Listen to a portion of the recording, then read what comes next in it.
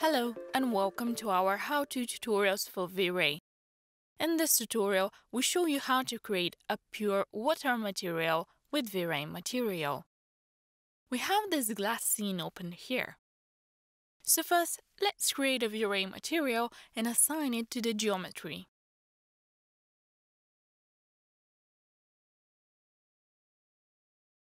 Let's start IPR. In the real world, purified water is transparent and almost completely reflective and refractive.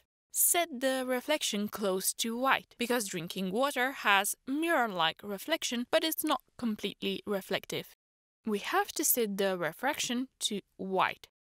That means that the material is fully refractive, just as still purified water is.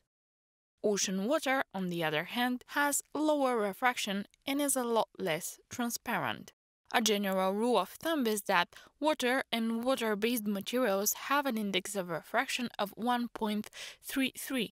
The index of refraction stands for how the material refracts the transmitted light.